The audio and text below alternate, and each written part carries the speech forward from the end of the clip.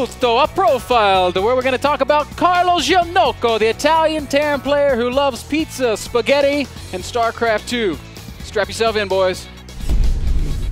Carlo Giannocco is the Italian Terran player Cloud, representing Team Alternate. Cloud has a long history in esports. He was probably the best non-Korean StarCraft Brood War player on the planet. Certainly would have been considered top 3, up there with Idra and Noni. And he's a very good StarCraft 2 player, a very outspoken StarCraft 2 player, and a damn good guy. I sat down, talked to Cloud, had a very long interview with him, and here are some of the best parts. Cloud, let's start off by you just introducing yourself to everybody. Who are you? Where are you from? What do you do? Why are you so damn awesome? Yeah, it's my pleasure. My name is Carlo Giannocco. I'm a Terran player, pro gamer for Team Alternate. I'm Italian, but at the moment I live in Germany. And yeah, that's pretty much. Carlo Giannocco. Giannocco. It's so fun to say that.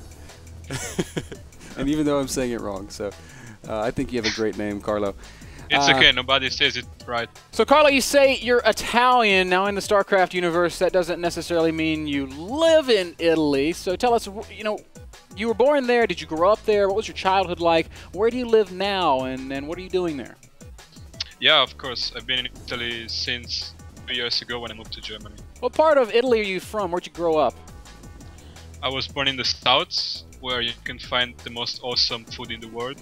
And then I moved to the north because of my dad's work when I was 8. So I kinda grew up there.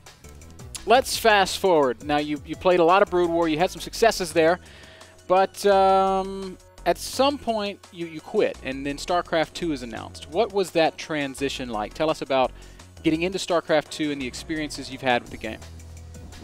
Okay, StarCraft 2, I'm known as one of the most whiny players ever. Yeah? Don't even try to hide it. The thing is, you know, it's StarCraft, so I'm like, okay, let's play it like StarCraft. But then StarCraft 2, there's so many more units. It's more of a strategical game rather than like. Yeah, I mean, StarCraft 1 was strategical, but in a different way. It was more about. It was mechanical as well. Yeah, it was very mechanical. That's one thing. That's very important. But also, it was strategical in a different way because the units were so big compared to StarCraft 2 that it was not so much about this big fight and not about having the right composition. It was more about having the right position and using your units correctly. So for me, like, I was a very passive player until a certain point, and then I got really aggressive.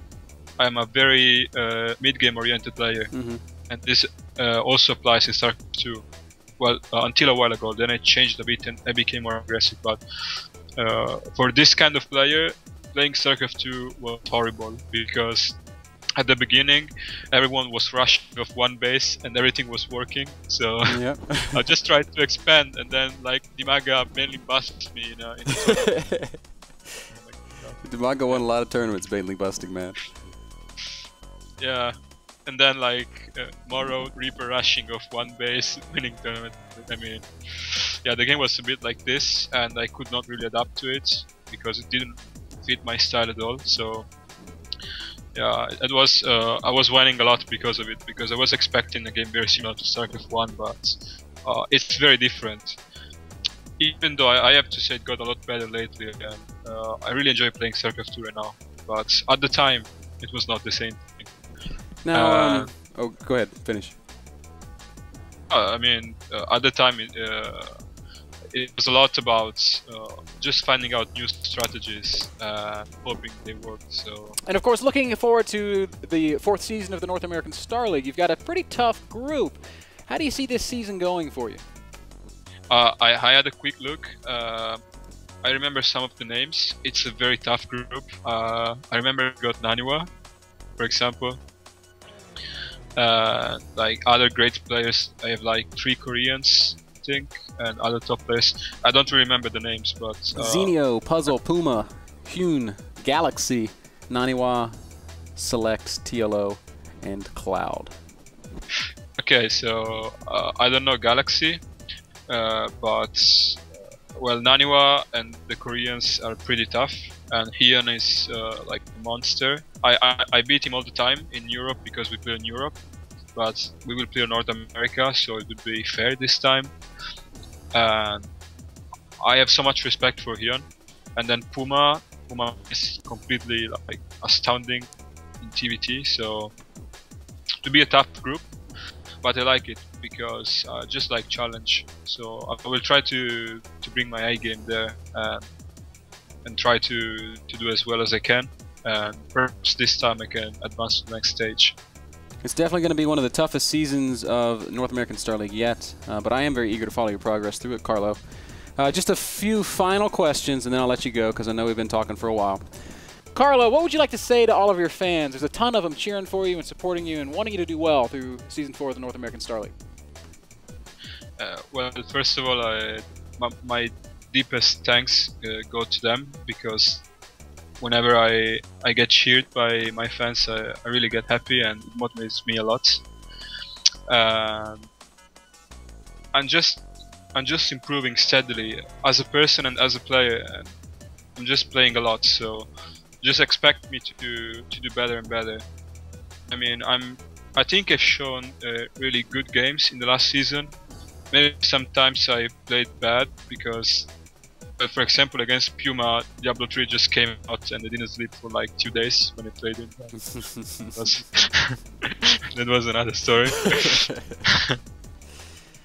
Blizzard bad timings, yeah. but yeah, this time I'm going to prepare for every match really well. I'm not going to play any other game, and then going to try to win my group as hard as I can. So I hope they're looking forward to it. I'm sure I'm gonna show great games and great Terran to everybody.